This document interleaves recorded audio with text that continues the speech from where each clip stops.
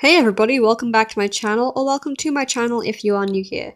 In today's video, I'll be showing you how to use the magic wand in Medibang Paint, and it was a requested video. In any case, for the person who requested this and for anyone else who's wondering, I hope this helps. For those of you who don't know, the magic wand is a tool that is sort of similar to like the bucket, but for a selection layer, and I'll be showing you how it works and how to use it. So first, let's get a blank layer.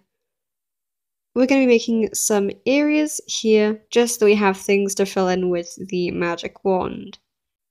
Here, next, to actually get the magic wand, you're going to want to go up here to the top bar and go to this icon here, which does look like a wand or a match sort of thing.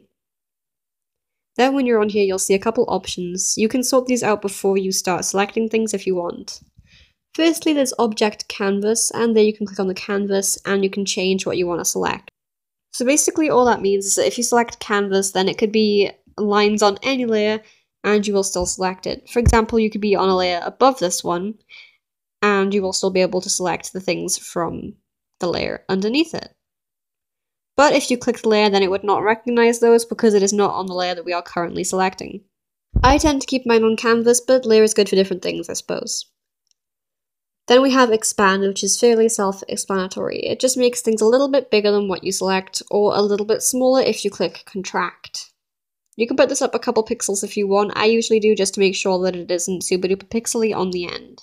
Then we have close gaps, and basically all this does is if it recognizes a gap in the lines of the area that you're trying to select, it will close it for you, or at least it will try to do its best considering it's a bot.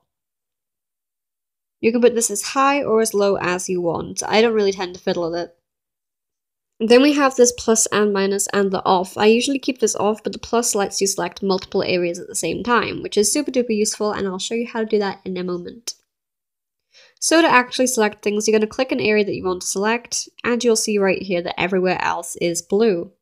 Then whatever layer you're on, or whatever layer you want to use, you can draw in that area, but nowhere else, which is really neat for texturing, for doing patterns, and that sort of thing, or for just colouring certain areas without going outside of the lines.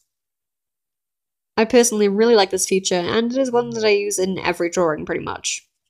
Going back to what I said about having multiple areas, if you click the plus here, then you can select another area.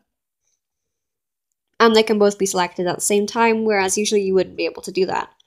Or you can click the minus and bucket unselect an area, like that. Though, as I said before, I usually keep this off unless I'm using it for convenience. Then there is deselect, which is this little button right up here, and basically whenever you're done with using the wand, you can just deselect the area. It's pretty neat, and I personally recommend using it for drawings. It's just really useful in keeping things coloured properly inside the lines tidily. Whenever I do the magic wand videos, I get quite a few people commenting that you can always use bucket, and that is true. The bucket is still a super duper easy way to do it, but with bucket you cannot do patterns or different things inside that thing. It would just fill the colour plainly.